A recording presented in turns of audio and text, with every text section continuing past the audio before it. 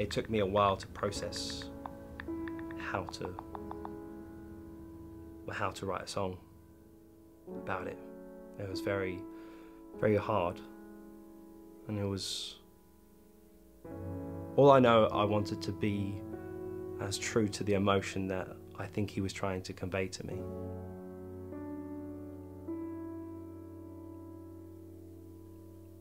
I was at a time in music where I really didn't feel that connected to my art and people necessarily. So I just finished a YouTube series, and I kind of felt like there's more to what I was doing than just filming covers and releasing every Friday. So what I did is I asked my listeners at the time just to send me a letter.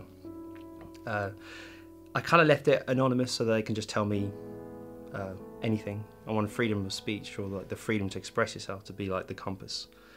And out of that, I've got 6, 7 letters, which then I transformed into songs.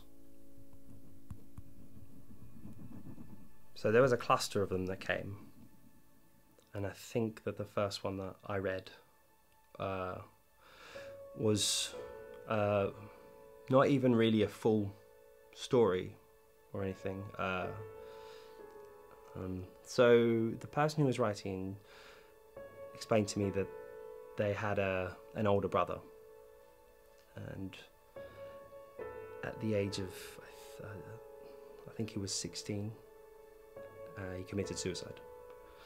So the younger brother was explaining to me that he's got all these photos of his brother, but he was too young to be able to remember his brother. So it created a very a unique kind of relationship between two brothers. They both were alive at the same time.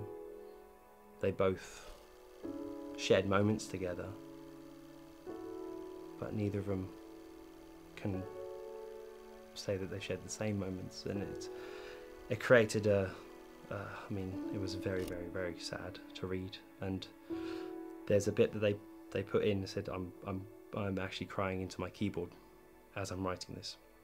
And that's an image that really stuck with me. All I know, I wanted to be as true to the emotion that I think he was trying to convey to me. So that's what I kept picking up that feeling when it came to this particular song. A lot of the ways I'm saying certain things is in a way rewrites of what I was given. I just kind of would fill in the gaps to be able to make it flow in a musical form, just so that there can be a song. But I would try to stay close to the way that they would talk, just as the way of completing the whole process. I'm going to send out the songs to them, because I don't know till this day if they've listened to them. That's not something I can expect. You know, maybe they left too much hurt with me and they don't want to listen to it. You know, that's something which I've thought about sometimes. But there is one person who, it's a very unique story that she wrote in. I can say she because she's okay with me sharing her story. At the end of her letter, she explained to me that music saved her.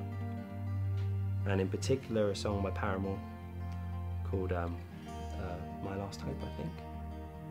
Yeah, they said that she found herself in that, she found strength in that, she found a way to look forward in that. So she kind of wanted me to write a song that would give people that song gave her, something to propel them into a more positive outlook, I think. I just always thought it's really brave to share that story and then just say, to then push it on and say, can you write something that's going to propel some happiness?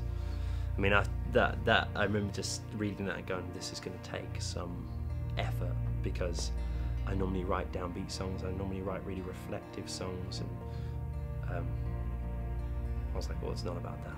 It's about really highlighting this person's journey. But I think the thing that kind of makes me really happy about the song that's obviously out there to try and change things is that it's a lot of other people have taken it under their wing as well. It's playing in all these places around the world, which I just think is incredible, because the idea was to get it to as many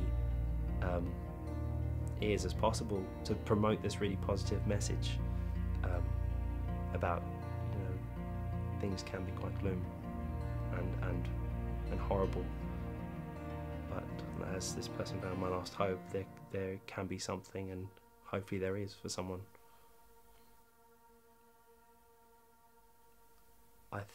I don't know, there's a time in the future where I hope I can maybe do something in a similar ilk. I'm not sure if it'll be the same exact project, but it was nice to just focus on something that was just born out of something that was just honest and felt really, really right. People need time to find the songs, and people need time to understand what the project is. So it might not be that I'm not ready, it's more to do with the people who are possibly part of the next part of the journey, need to understand the journey and need to see how it works for them, and if it's right. So I think that it's not, if I had letters tomorrow, I would just keep going because I can't not write songs, but I think for it to be the right way, and maybe in the spirit of how it started, maybe that's a journey that will come later.